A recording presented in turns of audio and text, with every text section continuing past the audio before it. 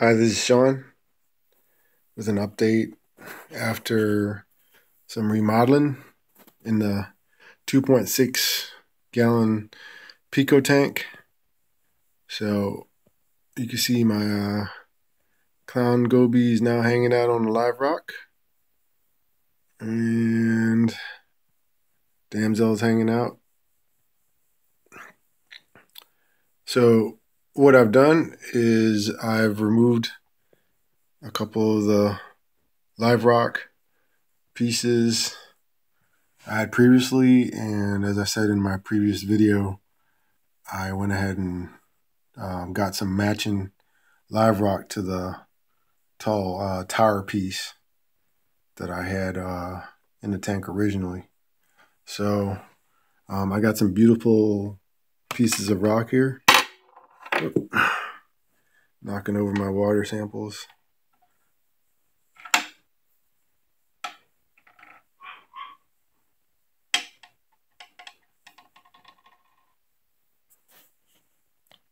And as you can see, everything kind of matches up real nice, beautiful colors on this particular live rock. The camera doesn't really do it justice. This one piece here, the support piece, has a nice deep purple with like a lavender transition to it. Looks great in person. So all the critters are back in with some slight changes. So the place I went to go get the live rock actually gave me some free hermit crabs. So these are smaller hermit crabs. So I went ahead and replaced the one that was in here with these two. And the one I had in here is now in my 10-gallon tank, along with the other free hermit crabs I got. And I did put a shell in from another hermit crab, just in case one of them wants to upgrade their habitat. So water's just about settled. Everything's looking good. Parameters on the water test after the water change, looks like pH is dropping a little bit. So I'm going to keep an eye on that. And ammonia is probably about 0.25 ppm right now. Somewhere between 0.25 and 0. Nitrite is starting to spike a little bit. I've got approximately 0.25 ppm of nitrite according to the chart here. And of course, nitrate is still very high.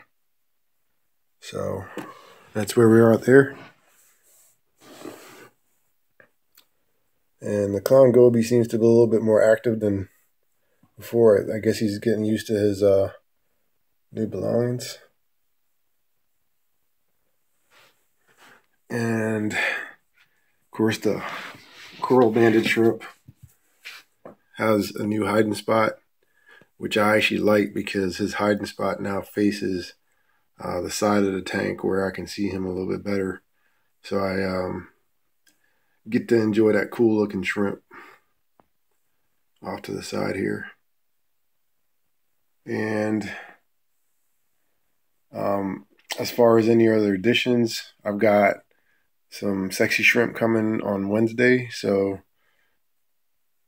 thanks to my buddy John at the LFS, I will have 4 sexy shrimp shortly. 2 will be going in here, and the other 2 will be going in a 10-gallon. And one of the things we also talked about is going for a pistol goby pairing. So whenever I find the right match, I will go ahead and bring them into the tank together so they pair up. According to instructions online, that's the best way to go about it. So I'm looking for suggestions on a good Gobi pistol matchup. My friend John is looking into some options for me. So doing a little bit more research on that, and that's where everything's at right now. Thank you for watching my video.